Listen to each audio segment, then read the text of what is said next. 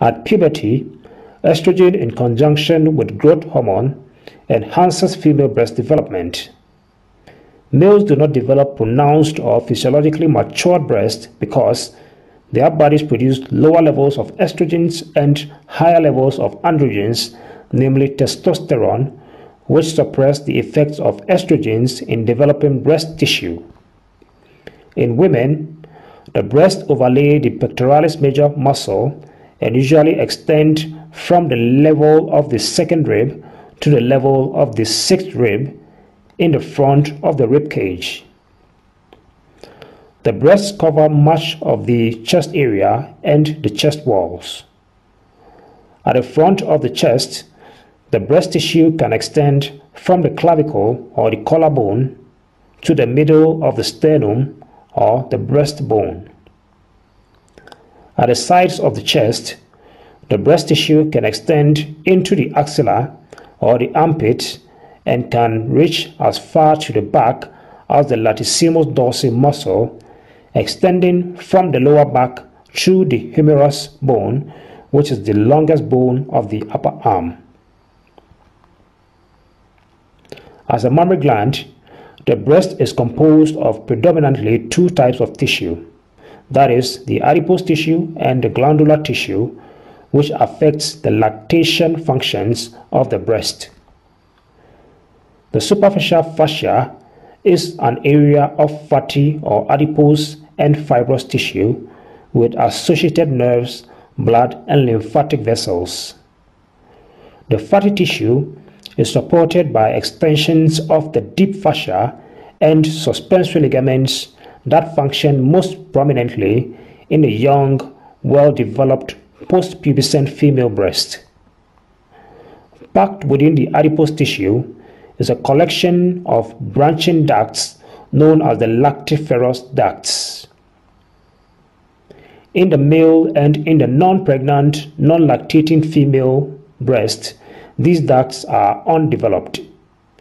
Very few or absolutely no glands are associated with the ducts in those populations.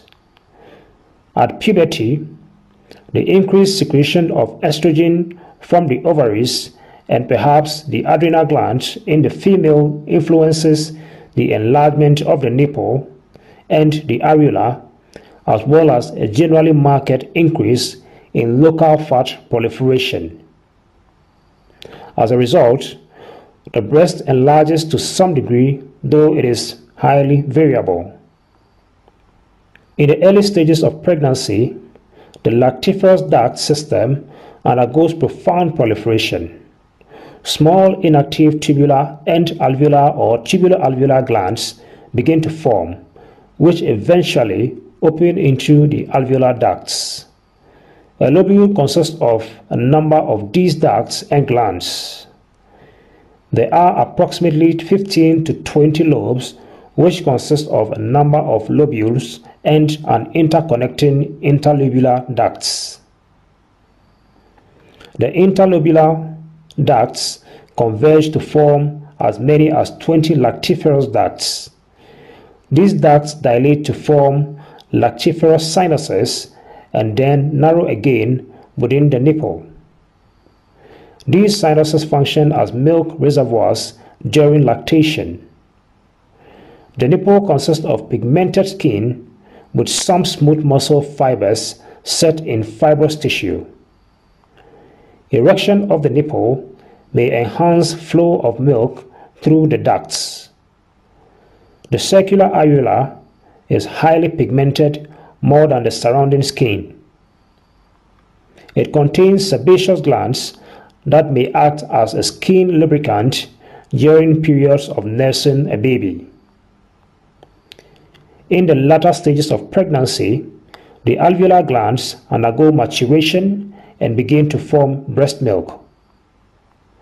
Milk production peaks after delivery of the newborn as a result of the action of several hormones influencing the gland cells. The movement of milk toward the ducts, which is called a letdown, and excretion of milk to the nipple is the result of neuroendocrine reflex mechanism initiated by the baby's sucking on the nipple. The lymphatic vessels are an important part of the breast. They drain the fatty portion of the milk produced during lactation. They also transfer infected material as well as neoplastic or cancer cells from the breast to more distant parts. These arrows indicate the potential lymphatic avenues for metastasis or the spread of infection. The most common channel of spread is to the axillary lymph nodes, followed by the apical nodes and the parasternal nodes, which are located alongside the sternum.